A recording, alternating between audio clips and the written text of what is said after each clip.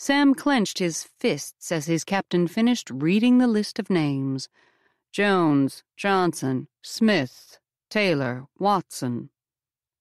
The mass of sailors on the main deck stared ahead, wringing their caps in their hands, willing for the list to go on longer.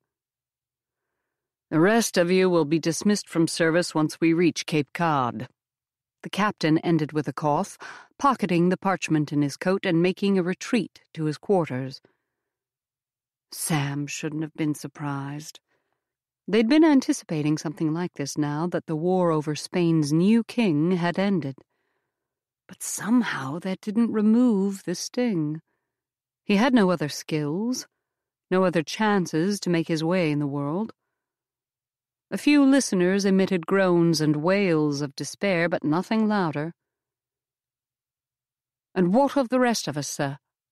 Sam said, forcing the captain to stop in his perfectly polished boots.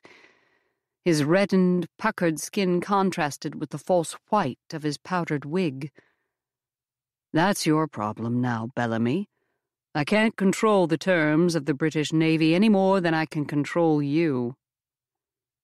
Sam held his tongue until the rat of a man escaped into his hole, hiding from the faces of the men. Rumor had it that he pissed in a silver chamber pot, feeling himself too good to use the heads in the bow of the ship like the rest of them. "Let it go, Bellamy," one sailor whispered with sour breath to Sam as everyone slouched back to their posts. "You'll only make it worse." "Can it be worse?" Sam replied. How long could he watch these emaciated young men haunt the decks, groveling like fearful dogs?